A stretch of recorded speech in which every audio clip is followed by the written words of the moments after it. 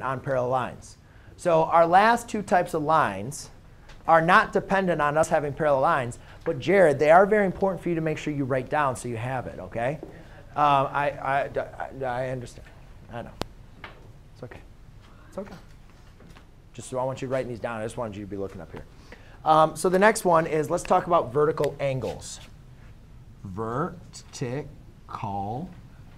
angles. Now, vertical angles, we don't need parallel lines for vertical angles.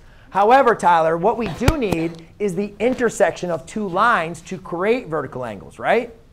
Now, does anybody remember, Kiana, do you remember how do vertical angles relate to each other? Do they add up to a number? Are they equal in value? Do you remember? Exactly. Very good. So just want to let you guys know, you don't need parallel lines to find the vertical angles. You need an intersection of two lines to find vertical angles. And do you guys see, do we have a couple intersections of lines?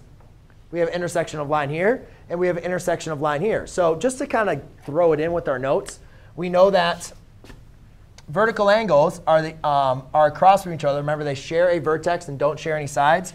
So you could say angle 1 and angle 4 are vertical angles.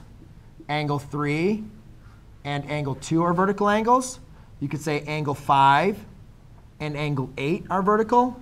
And angle 7 and angle 6 are vertical angles. Those are all examples of vertical angles. And remember, vertical angles equal.